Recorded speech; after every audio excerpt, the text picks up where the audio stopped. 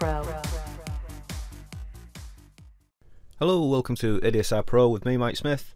Today, thanks to Charles Kellyman, we're going to have a look at Track Archive.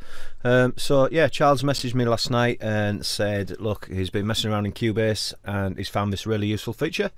Again, it's something I've never really used. I've gone about it a different way, but let's show you what it consists of. So basically, I've just got a couple of audio tracks, 4 group tracks, and my effects channels and a pre-master. Now this would generally be my standard template that I'd open up Cubase with every single time.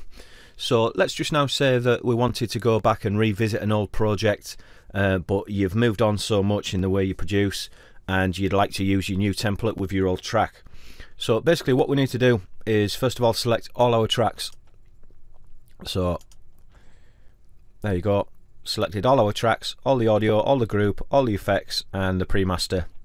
And now all we need to do is go to File, Export, Selected Tracks, copy reference, let's click copy, and now I'm just going to place them. I'll actually place it on my desktop. I'll click create new folder and let's click in there, click OK. So now all that's done is created an XML document within that folder. So now we can close that down. Let's go to File, Open, and I'm just going to pick a really old project here from 2013. Obviously not really old, but you get the idea.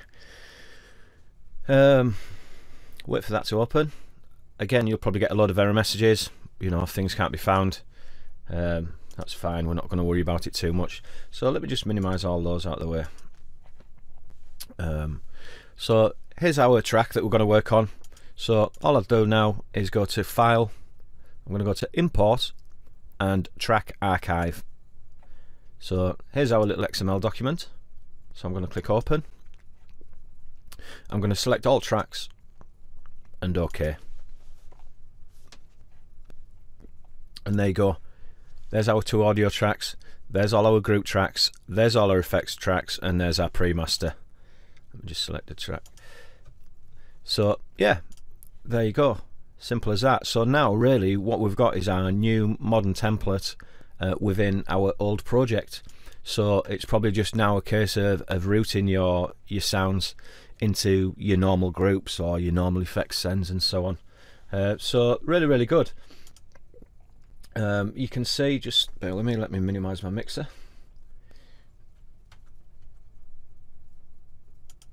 There we go.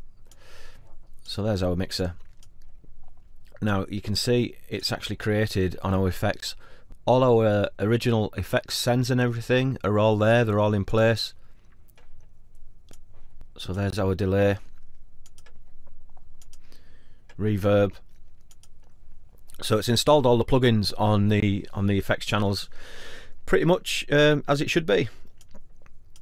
So same with the groups. There I've got an R compressor on that group, which was on my original one.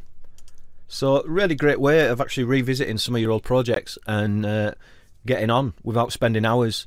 Like I said previous to Charles showing me this way, what I would do would be to open up that old project and then I'd start going through creating a group, sending my bass to the group, sidechain, creating my effects channel, putting all my inserts on the channel or loading a preset. So brilliant, you know, thanks Charles for giving me the heads up on this one. And yeah, hopefully now I'm going to spend probably the next few weeks revisiting my old projects and making them all modern and fresh. So thanks again, don't forget, until next time, if you like what I do, please subscribe to my channel. Bye bye.